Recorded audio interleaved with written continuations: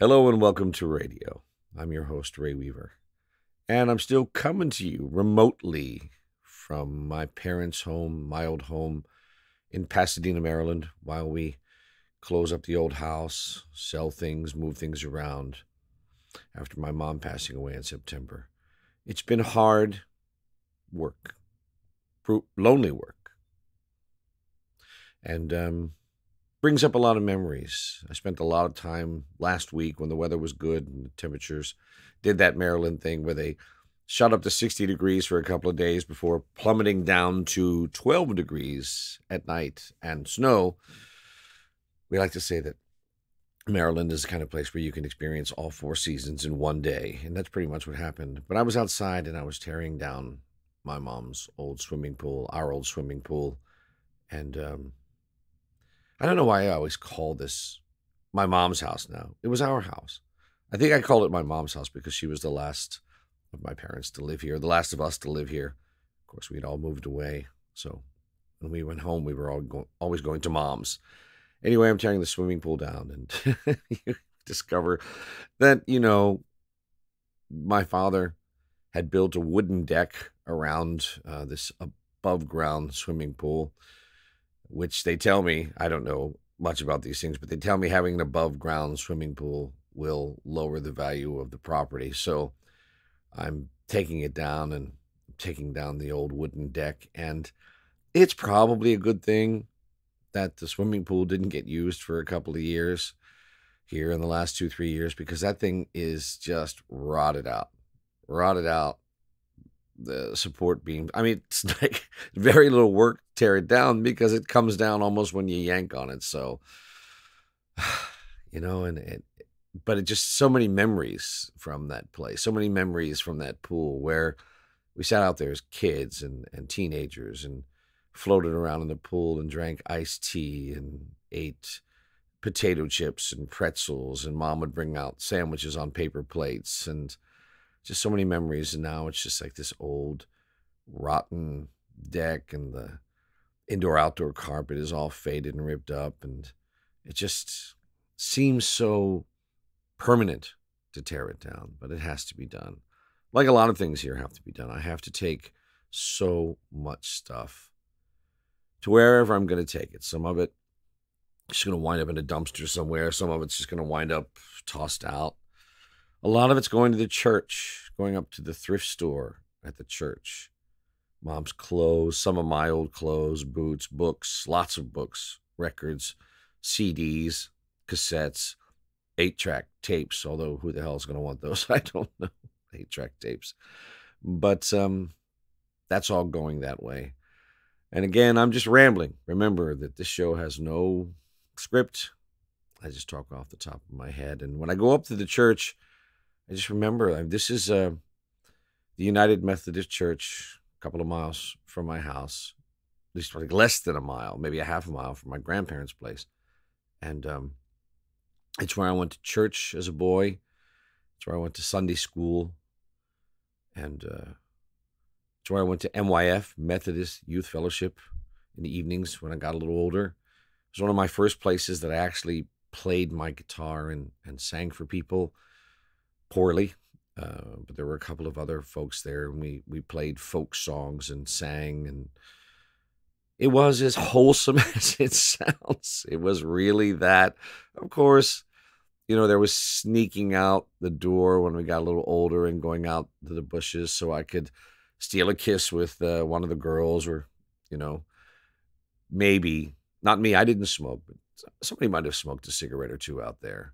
And we were all in the youth choir together, so we would get ourselves to youth choir practice during the week, and then sing as the youth choir every Sunday before the, adult choir sang. And we were all so cute in our little white half robes with a seasonal ribbon on it. Springtime it was green, Christmas time it was red. And according to the church calendar, it might have a different color. And we sang Jesus Loves Me and Silent Night. And it was all so community-based. And My parents would come occasionally when I was singing in the choir. My parents would come when we were there singing, but my dad and mom were not what I would call regular churchgoers. And certainly, even though there was an adult Sunday school, my parents did not attend adult Sunday school. They parked on the road outside of the church, which happened to be the access road to a brand new elementary school. And they would wait for us out there. Dad would wait for us, especially. He was not going to come to church, you know. I mean, it wasn't anything against church. He just was not the kind of guy to sit for an hour and listen to religious stuff. God, he believed in God. He believed in Jesus. He believed in us going. One of the things that's sitting here in front of me right now is my Bible that I got when I was confirmed into the church as a member of the church by Reverend Bohai. And August 30th, 1964. August 30th, 1964. So I have that here and in front of me. I don't know. There are flowers pressed in here. I'm guessing maybe they came from when my sister died. There is one of those little funeral notices that you get when someone passes away. Talks about my sister passing away on October 10th, 1976, and a picture of Jesus with the Lord's Prayer on the back. And it's just religion was part of our life. We went to church, we went to Sunday school. We spent a lot of time at the church because that's where a lot of social things went on. As I said, the youth fellowship, choir. But we weren't overly religious. It was just something that informed our lives, but didn't take over our lives. My parents both cursed with gusto. And I mean, they smoked. My dad enjoyed a beer on the weekends, several beers every once in a while.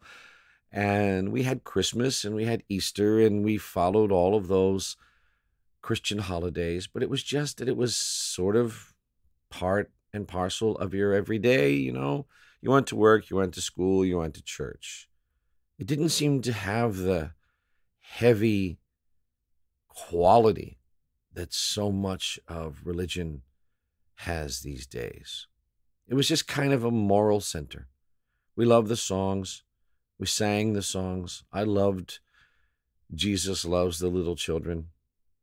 I love that song. I love the inclusion in that song.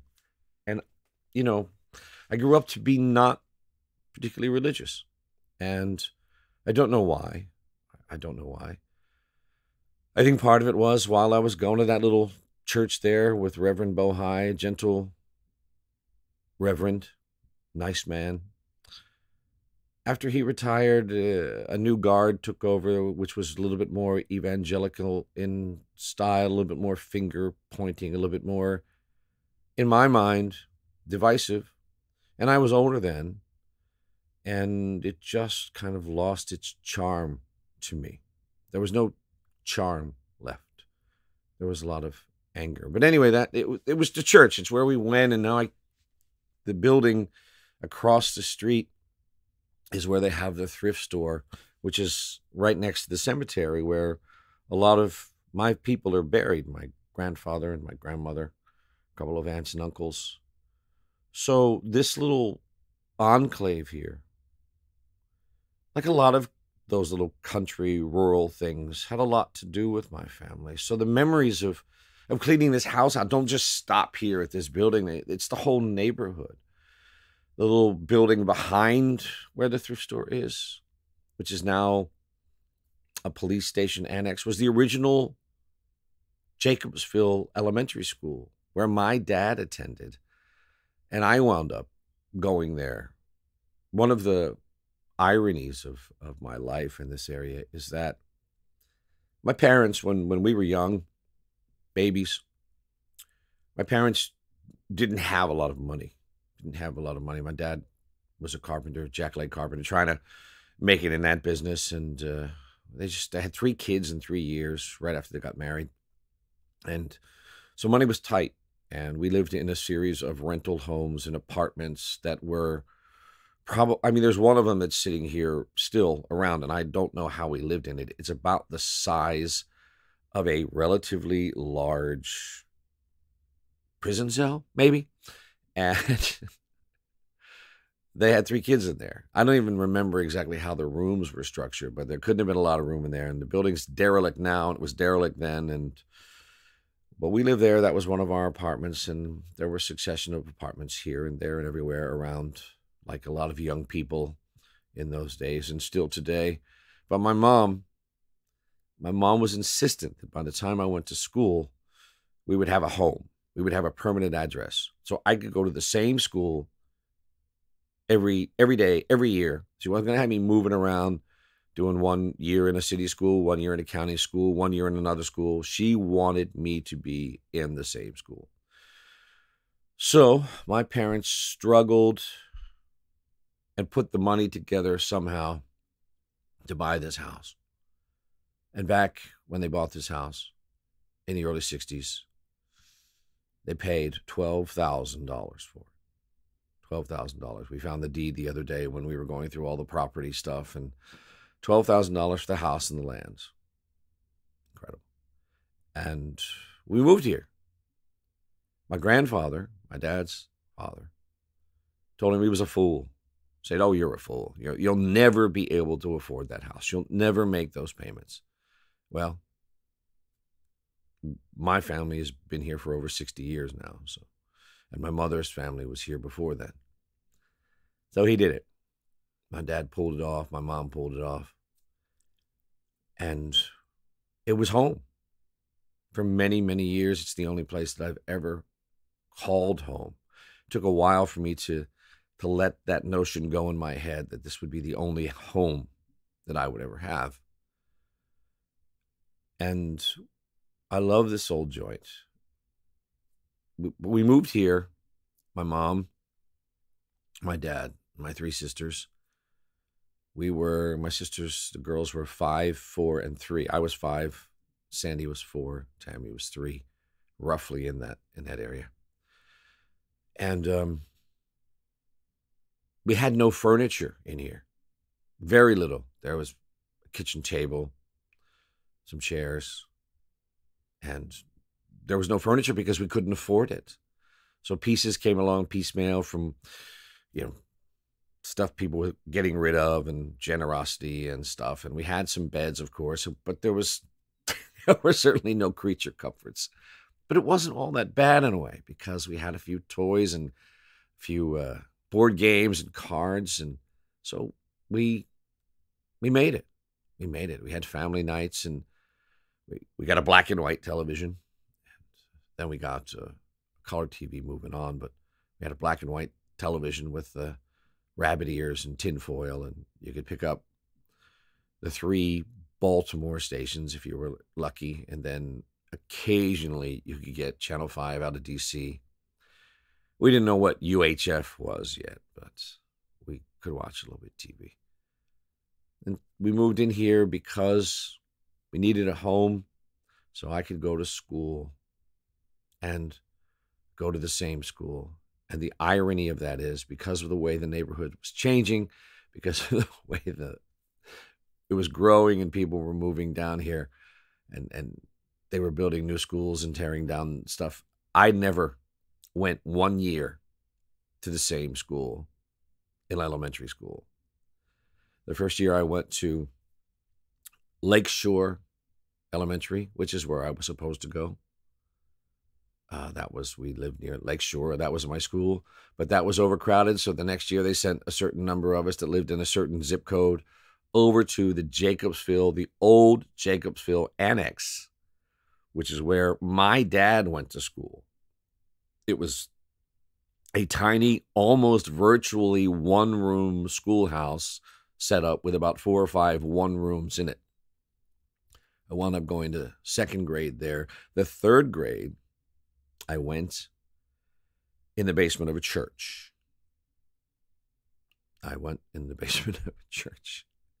Downstairs, our class was because they were building new schools and they just kept on moving us around. The 4th grade, I actually went to the brand new Northeast Senior High School that I would eventually graduate from. I went 4th grade in a high school with all the other high school classes going on around us and us seeing high schoolers. And now remember, by this time, we're moving well into Beatle times and moving well into rock and roll times. So I'm seeing like these cool guys and beautiful girls that look like they're off movie screens while I'm a fourth grader. And yeah, I think it might have had some effect on my mind and how I saw the world, seeing all these kids in their cars and stuff, 16, 17 years old, and here I'm in the fourth grade. The fifth grade, I finally went to the brand new Jacobsville Elementary, and I also went to sixth grade there. So I had 2 years in a row at the same school, which was my mother's number one desire. And then I was off to what we used to call junior high school and had a couple of years there. But instead of the 3 years that traditionally up until that point you had a junior high school, I had 2 years there. And then I went in the ninth grade, I went to high school. And that was always the same, Northeast Senior High. It's just a sweet irony to the fact that I never had that thing that my mom wanted where I'd always go to the same school and have the same teachers and be around the same people because they just kept moving us around like cattle. But that was the neighborhood. It was changing. It was growing. Times were just completely, it was an amazing time in my mind to grow up in the U.S. I mean, there was a lot of tragedy, of course. The assassinations of President Kennedy and his brother, Martin Luther King. There was just that, Vietnam, all of it. It was tragic. It was on the news. You could see it. But then again, there were the Beatles, the Rolling Stones, the Who, the Dave Clark Five, and the Herman's Hermits, and the joy of this incredibly vivacious and happy music. It was like all of a sudden the world was turning on color. Color TVs were, of course, coming around big time. I think we eventually got one too later on, but we got one. But it just seemed so much brighter then, richer. The clothes were cool and colorful. The music was cool and colorful. And the products were designed to appeal to young people. The Mustang, the hope, the sense of possibility was very real. I mean, everything was still right out in front of me, and everyone I knew was still alive. And I had friends that, you know, we all had the same passion, the same dream, maybe not the same exact dream, but it was just, yeah, you know, you can do stuff. I hadn't lost any friends yet. I had no one in my age group had died yet. That happened when I was my first year of high school. My friend, John McIsaac. So you have to understand something. I was a nerd. I mean, I was like the nerdiest nerd of nerds. The only thing that rescued me from pure, wallflower existence where no one knew my name was the fact that I played the guitar and sang a little bit. That was it. And so I sort of hung around with other bright, nerdy, probably not particularly attractive people. And John McIsaac was the smartest guy in school. John was just smart. He was smarter than me, smarter than anybody. And he was, may he rest in peace, the living, breathing caricature of the smartest guy in school. Nerdy, small, thick glasses, buck teeth. But he was funny, smart. We watched Star Trek and talked about it. And we had that nerd thing going on together. And John died. He drowned in between school years. He was there one school year. I came back the next year after summer. He wasn't there because he drowned. He had been out swimming with a bunch of friends, family, crowded beach here in the area. And I heard that he went down one of the sliding boards, hit his head, and people didn't realize he was gone for quite some time. And I know maybe it seems a little strange that, I knew that he had passed away, but we didn't have a lot of contact over the summer. We were school friends. He lived in a different neighborhood than me, even though we went to the same school. And we weren't as connected in those days. Remember, we weren't constantly in each other's faces on the internet and on phones and stuff. You could call people and talk to them, sure, but you had your school friends. Sometimes they blended with your other friends, your neighborhood friends, but oftentimes they didn't. Oftentimes you had the kids in the neighborhood that you hung out with, and then you had, folks you went to school with, and you were friends when you went to school. Maybe your parents would drive you over, or you do homework together, or whatever sometimes. But John was a school friend. So, I mean, I really first noticed his absence in my life when I went back to school.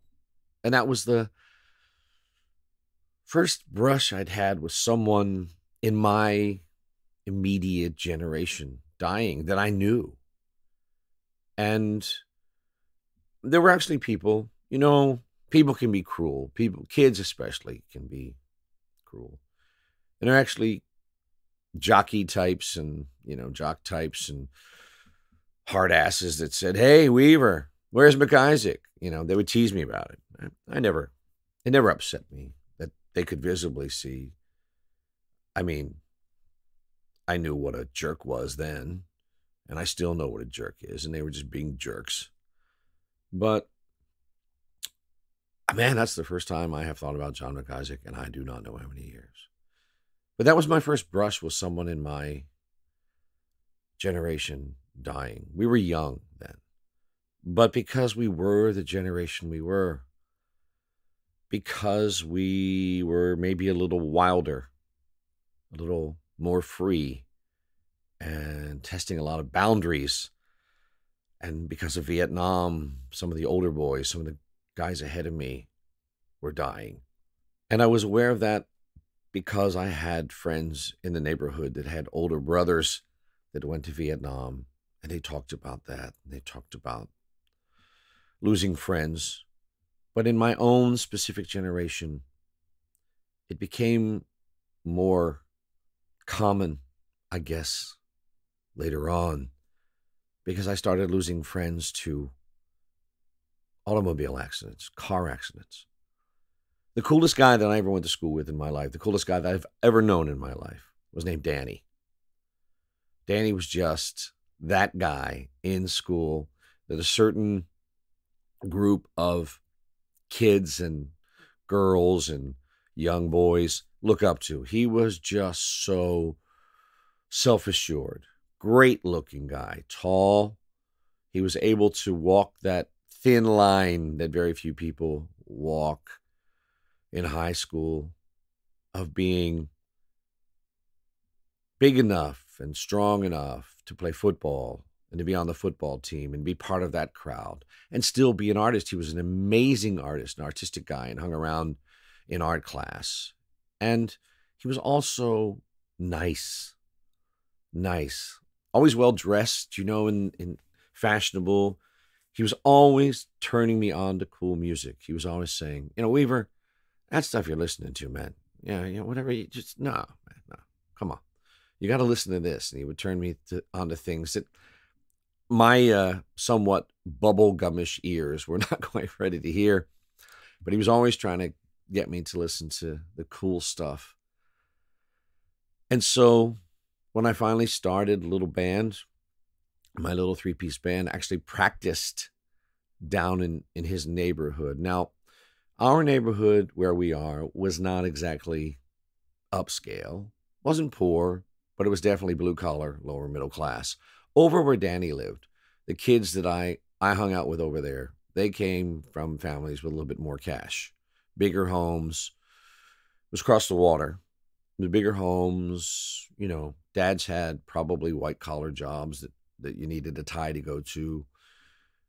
A lot of them had moved into the area. A lot of them weren't from here like we were. Danny and his family was from somewhere, Midwest somewhere. I can't remember exactly where. I'm sure it'll come to maybe Illinois. And they were just different while being almost exactly the same. But they were just different. They had a different feel, a different vibe. I started hanging over there a lot because I liked the area, for one thing. And I had a girlfriend from over there, which was like almost unheard of. It's not quite a Romeo and Juliet kind of thing, but for a guy from my neighborhood to have a girlfriend from that neighborhood, it was pretty unprecedented. And it was all because of the damn guitar. It really was. Marlene wasn't interested in me because I was any kind of good looking or any kind of charming or anything else at that point. She liked the fact that I was in that little terrible three-piece Grand Funk Railroad imitating band. But these were my friends. Danny and his brother John, David, the guy who played drums for me, John Clark, the bass player. Marlene was my girlfriend, her sister Kathy. There was another Kathy over there as well. These were my summer night friends. These were after band practice, sitting outside, drinking some beers that we weren't supposed to be drinking, smoking cigarettes. Well, they were. I never got that habit. I think I mentioned that. I think I came downstairs from too many parties that my parents had had the night before, or get-togethers, holiday stuff, and I'd come downstairs as a kid, and there'd be cigarettes or cigarette butts floating around in glasses of beer. It's like, it just didn't appeal to me. You know what I mean? And also, now remember, here we are, we're in the mid-60s, early mid-60s. All of a sudden, we're hearing about how dangerous these things are, and the Surgeon General is saying that this stuff is not good for you. And as I mentioned, I was a nerd. So if I was learning something in school, if I was getting little pamphlets in school about the dangers of smoking and the teachers were saying it was terrible and you shouldn't do it, I'm listening, man. I didn't know that they were going back to the teacher's lounge and lighting up. I didn't know that they were just like handing out stuff because they were told to hand it out. I just took it seriously. So these were my folks, the people that I hung with. And again, all of those relationships, those teenage relationships, are close 1 minute, transient the next. Close 1 minute, transient the next. So one night, I was at the drive-in. I had taken a girl to the drive-in. Now, the girl at one time had been one of Dan's girlfriends, and she wasn't Dan's girlfriend anymore, and you could not date the girls that had been Dan's girlfriends at one time or another, because there would never be another available girl, because every girl that we knew had been Dan's girlfriend at one time or another. So I was out with her. Her name is Kathy. And we were at the drive-in. I had moved up a little bit in the social scale at that point because I had gotten a little taller. I wasn't quite so goofy looking. I mean, there wasn't a lot of improvement. I was still about 5'9", 10, maybe weighed 120 pounds if I was lucky. My hair looked like a Brillo pad, and my face, well, I was a teenager. But she liked me and I liked her. So we went to the drive-in, which is what you did around here. We went to the drive-in to see something, I don't remember. And the movie wasn't really the point anyway. It was being together. Now, this is really hard for people to understand, I think, that live in the world that we live in now and never lived in the world that I lived in, or some of you lived in. There was no instant communication. When you were on a date with a girl somewhere, when you were out somewhere, there was no way for anyone to find you. There was no cell phone. There was no, oh, let's call him or text him or whatever. When you were away from people, you were away from people. There was no finding us. And we needed to be found because we had gone on our date. We were headed back to the neighborhood. And as we headed back down the road to the neighborhood, there was a car accident. We saw the car accident. And there were emergency vehicles and people and police. And of course, we couldn't stop. They wouldn't let us stop. But we knew, because it was Danny's car. Danny had hit a tree. And a lot of our pals had been in that car with him. And Danny had hit that tree really hard. The front end of the car was gone. I found out later on that the engine of the car was literally almost in the back seat. My girlfriend and her sister were also in the back seat. Yeah, I was out with another girl that night. I was a teenager. But my girlfriend and her sister were in the back seat, and Danny was in the front seat. Another guy was in the front seat. I can't remember who he was, just another part of the gang. My girlfriend and her sister were injured. Not seriously, but seriously enough. I think my girlfriend's sister, Corrine, had a broken leg, pretty seriously broken leg. My girlfriend, banged up, tossed around. I don't remember what happened to the other guy, much to my discredit. But Danny was dead. My best friend, my hero,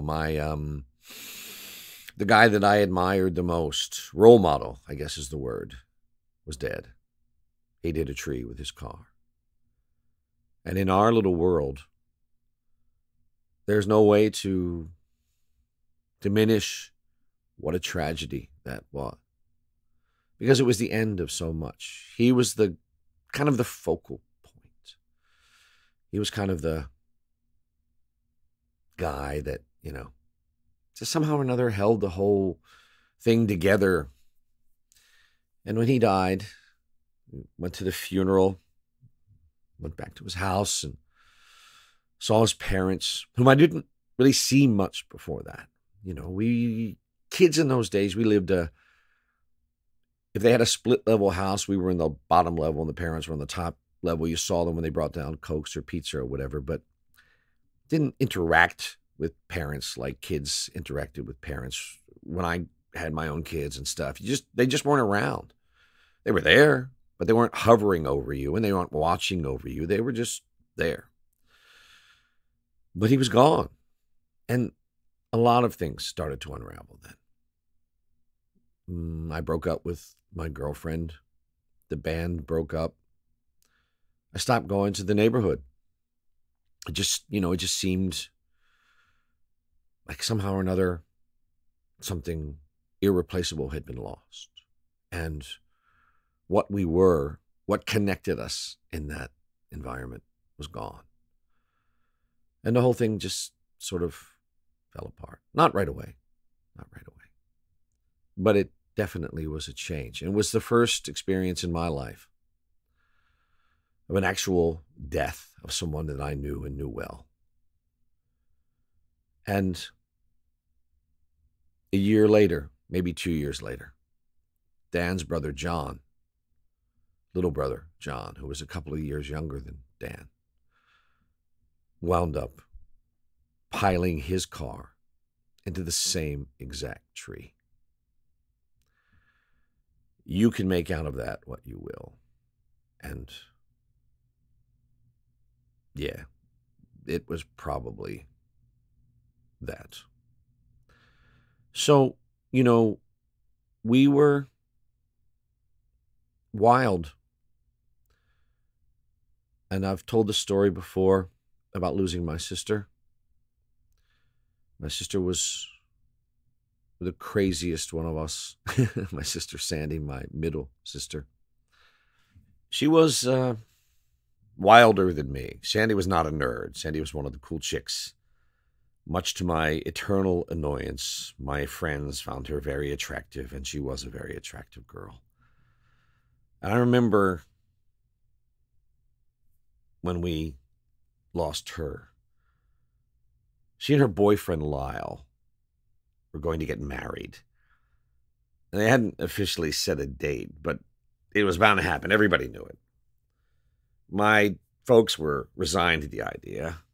Sandy was just about 18, so if they tried to stop her, she would just wait a few months and go get hitched up anyway, right? And she had a mind of her own. And she had my dad wrapped around her little finger, I think from the day she was born.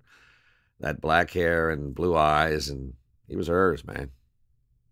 The years went on, as I said, she had the effect on pretty much every boy that came in contact with her. Deep down, I think I know how beautiful she was. But to me, she was just an annoying little sister. Actually, thinking back on it, as far as my sister's boyfriends went, I thought old Lyle was okay. Now, to be charitable, Lyle was not exactly what you would call a heartbreaker. He was a little older than Sandy. My dad said he was too old. He was skinny. He had big black horn rimmed glasses. He was completely different, and yet, in an odd way, exactly the same as all of Sandy's boyfriends. My dad took one look at him and shook his head and said, "Ah, she's brought home another stray." We were all constantly amazed that his beautiful daughter had such a knack for collecting driftwood when it came to men. She seemed totally oblivious to the, high school football stars and pretty boys that would have just given their eye teeth for one date. And she took up with guys that most of her friends would not have touched with a clothes pole, to use a phrase common in the day. Lyle, to me, was a step up. I liked Lyle. He could at least have a conversation that consisted of more than 2 words, which is more than I could say for most of Sandy's boyfriends, especially her ex-boyfriend, Jimmy. Jimmy could not manage much more than a "Sandy there" when he called on the phone. When he visited the house, he smelled of oil and gasoline, cigarette smoke from the garage where he worked. That is, if he even bothered to come in the house. I'm thinking about it. Mostly he just blew his horn and waited for Sandy out in the driveway. And my dad would sit there and look at her, say, "He needs to come in." And Sandy would, "He's just shy, Daddy. He's just shy." And she would kiss him on the cheek and run out the door. That girl owned my dad, lock, stock, and barrel. Sandy and Jimmy, they'd been sweethearts all through high school, and our family, typical sweetheart high school stuff. How many, God only knows how many tearful breakups and joyful reconciliations, and we'd hear raised voices and Jimmy tearing off in his Ford or whatever piece of junk he was driving that night, and then wait for the phone calls to start. 10 calls, 20 calls, 30 calls. Finally, Dad would make her take the damn phone, and Jimmy'd apologize, and she'd take him back, and it was all pretty nauseating. I really could not figure out what she saw in the guy, and I, being the nasty big brother that I was, I let her know it. So, how did we get from Sandy and Jimmy to Sandy and Lyle and wedding bells, As I remember, and it's a long time ago, Lyle started stopping in every morning at the little bakery where Sandy worked. And after buying probably 10 dozen donuts and accepting at least as many rejections, he finally caught her in the middle of one of her breakups with Jimmy, and Sandy went out with Lyle, and wonder of wonders, she kept going out with Lyle. It really seemed like she and Jimmy were finished for good. And she started to keep a hope chest. You guys remember a hope chest? Do they still do hope chests? I don't know. A little wooden box thing that she would put stuff in, flatware, dish towels, blankets, her hope chests for when she got married. Of course, me being who I am, I was like, "You're going to need a much bigger hope chest than that one, as long as you'll be hoping for somebody to marry you." And Sandy could give it as well as I could give it. She's like, "Yeah, well, if I get married, I'll have you dance at my wedding." And that stung because I can't dance. I'm petrified of dancing. I didn't even go to my senior prom because I didn't want to dance. And she knew that. I don't know what happened, man. I don't know what happened. Maybe she just figured she owed Jimmy a decent goodbye. Or maybe he just wore her down by constantly calling her at work and at the house. Either way, she agreed to go out and meet with him one more time. She said, "Just one more time." Says to me, If Lyle calls, please don't tell him where I'm at, okay? I remember telling her, look, don't drag me into this, Sandy. Why are you messing around with Jimmy anyway? Lyle's a good guy. She's like, I'm not messing around with anybody. We're going for a ride. I know you don't like him, but he's got a good heart. And we were together for a long time. I think I owe him that much. That was my sister, Sandy. All heart. Sandy and her strays. The cop told my dad that Jimmy's car hit the overpass doing at least 90. All of the typical small town rumors flew, alcohol, anger, drugs. None of it mattered then and none of it matters now. My sister and Jimmy were gone, and there wasn't going to be a wedding to Lyle or Jimmy or anyone. Ever. In Sandy's hope chest, I found a Kodak envelope filled with pictures of she and Lyle in Florida. Apparently, she had asked Dad, and Dad had refused to give her permission to go, so she'd use the story of spending a weekend with her girlfriend Diane to sneak away. My mom knew. I think moms always know, man. She smiled so sadly at the images of her lost little girl wearing Mickey Mouse ears and giant plastic sunglasses, and said she told us that she was at Diane's that weekend, but she came home crying and said she was going to break up with Lyle. Mom said when she asked her why, she just said, Mommy's not as nice as he looks. Sometimes I just miss Jimmy. I never saw Lyle again after my sister's funeral. I never had a chance to ask him what my sister meant by that. I don't know. And I don't know, maybe all of that stuff in her hope chest was for the life she wanted to have with Jimmy after all. Maybe in her heart of hearts, he was always going to be the one she was hoping for. I remember so well Sandy saying to me once, Jimmy would be great if he would just grow up a little.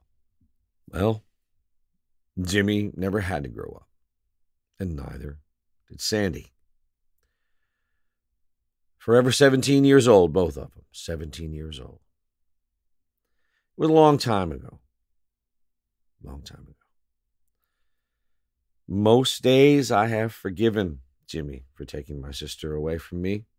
And on most days, I've forgiven my sister for choosing such lousy boyfriends and robbing all of us of the rest of her life. But she was a good kid. She deserved better. She deserved the thing that she wanted the most, a good man and a house full of kids of her own. I guess I want to hold on to that belief that she has all of that somewhere, and we'll all get to be together somewhere, and maybe there is that place where all things possible, and I'll get to dance at her wedding. I don't know about that kind of stuff. Like I said, we were raised to believe that those things were possible. And I'm here in this old house where so many of those possibilities were part of my life. And I've gone by the old church where Sandy would have probably gotten married, and it just didn't happen. And losing those people in that generation that is yours, I don't think any of us can go through that and not start to have a sense of our own mortality. My other sisters and I vary between being very close and being very distant from one another. We have adult relationships, and they have their ups and downs, but this is a family, this is a place, this is a environment that was built on that old-fashioned love. It could be intense, it could be very, very fiery, and it could be very, very cold. We're not a Leave It to Beaver family. even though we watched that stuff. We're not Andy of Mayberry, even though we watched that. We had those wishes, I think, those values, but we were not those people. My mom did not walk around wearing pearls and high heels, and my dad was a blue-collar man, wore a shirt with his name on it pretty much his whole life. Came home from work, smelling of oil and work and sweat. So wasn't that kind of Beaver Cleaver kind of, oh, I have to tell you this thing about Beaver. I just got to thinking about Beaver. One time, okay, I'm like, I don't know, really young, 6, 7, 8, maybe. I know I was in school because I was off school because I was sick. I had a really high fever. I was sick. I had a flu or something.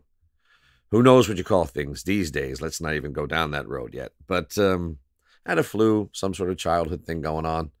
So Mom kept me home from school. And I had a really high fever, really high fever.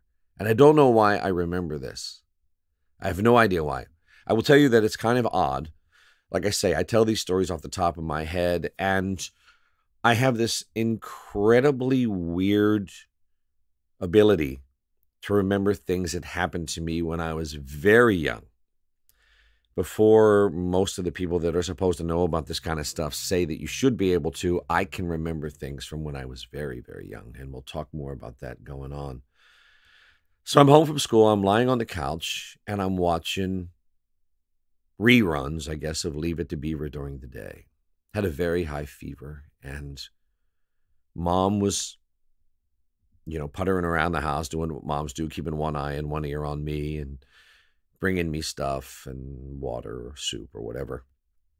And I said to her, Mom, you need to bring me some oranges. And she's like, I don't know that we have any oranges, Ray. Why do you need oranges? I said, well, Beaver wants oranges, and I want to give him some oranges. Apparently, in my fever state, I was having some sort of fever, dream, fever, whatever, that Jerry Mathers, as the Beaver, was in my living room with me, and we were going to sit and eat oranges together. I don't quite recall how my mom handled that, but I think it probably involved a cold compress and a couple of more baby aspirin, and Beaver and I never did get to have those oranges. More is the pity. But that was just, Mom was there, and it was okay, even though I was not feeling well. It was okay. And I miss my mom. I was very close to my mom, up and down, throughout my whole life. We had our moments, we really did, of arguing and being sideways with one another. But the love was deep and the love was great. And so much of what I do, so much of who I am, these stories, the songs, the music, it comes from my mother. My dad was a taciturn man, not particularly musical, although he did try a few times to entertain us with his musical ability, although he had none. We were staying up. My cousin Kenny and I had gotten the unenviable job of staying home with the two sisters while my parents went out on New Year's Eve one time.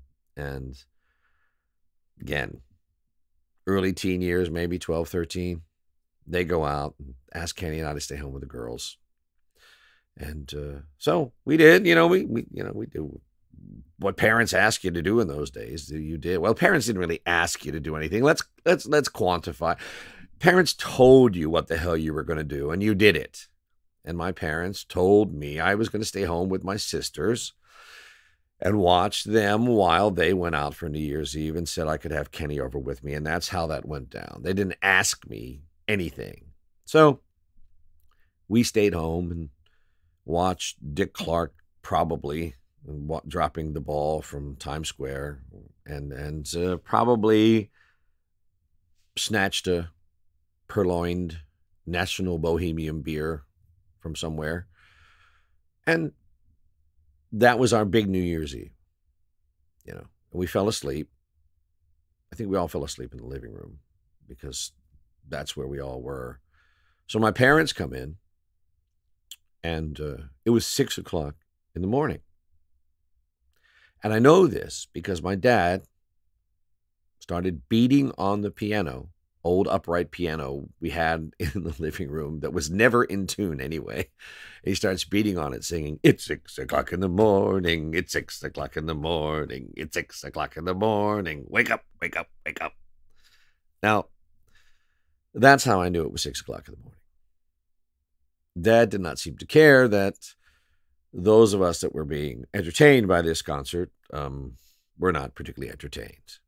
We let him know that he could not sing and he was not able to play the piano. But, it was 6 o'clock in the morning. He was fresh in from New Year's Eve, and by gosh, he was going to give us a concert, and he did. And it was short and not at all sweet. Just the things that happened as you walk around this house, the ghosts, the good ones and the bad ones. And you don't know this because of the miracles of modern recording, but it's really cold here right now. It's really cold. It's been down as low as, 1210 Fahrenheit here. This is Chesapeake Bay cold, man. This is when that nice, damp coldness hangs in the air. You can see it. So it soaks through into your bones. And because we're getting the house ready to sell, we don't have a lot of amenities here. I'm using space heaters. So what you can see is that as I do this podcast, I have to get up every now and then and stop, turn the space heaters and everything back on, let them run for a while, because it's cold as hell, and I don't want all those fans and stuff running while I'm trying to do the show. So a lot of times when I'm doing the show, it's cold in here, man. But it's worth doing. I really, I appreciate the fact that you listen to me tell these stories, because I don't know really what benefit it has to anybody but me. It helps me work it out in my head. It helps me say goodbye. It helps me say goodbye, but not throw anything away. So much stuff has been thrown away. Papers, shoes, and boots, and years and years and years of magazines, and it's all been recycled or thrown away. But I don't want to throw away these memories. I don't want them to go away. If I have a regret with my parents, it's that I didn't record them enough. I didn't record their voices enough, their faces, their, movies and stuff. Of course, we had all of the stuff to be able to do that kind of thing. But funnily enough, with me being in this business and me doing this stuff for a living, it never really occurred to me to record my dad while he was still alive. Didn't realize it at the time that I was going to miss and start to forget the sound of his voice. That I was going to forget the sound of my dad's voice. I guess I remember it. I guess. But I don't know. And of course, all of this is about being here with their memories, my dad's memory and my mom's memory. And I have written so much stuff about my dad. But until now, mentions about my mom have been few and far between. So, I'm trying to get her in here now. I'm trying to make sure that she's part of these stories, and you get to know her as well, because she was important. She was important in ways that I guess maybe I didn't even realize at the time. But again, I just wish I would have somehow or another, just had more physical pieces of her left. Voice, movies, those kind of things. So I'm doing this for them. I'm doing this for my kids. I'm doing it for myself. And hopefully you're getting something out of it as well. Thanks for listening. The show is called Raydio. And I'm going to get back to the radio on the small town radio days soon. I promise you. And I promise you that the next time you hear from me, it'll be a little bit more uplifting than where I've been today. But this is Raydio. Don't forget to go to Amazon and check out my book and audiobook, A Father's Heart. Look around on the internet for my music. I'm terrible at this kind of stuff, so you can find all of my music for free. And I hope to see you again. If you like this, please let somebody know. If you're listening as a podcast, let people know it's your favorite. Give it a review. Let people know that you like it. Tell people about it. If you're listening to it as a radio broadcast, tell whoever runs it for you that you heard it and you like it. And I'll see you next time.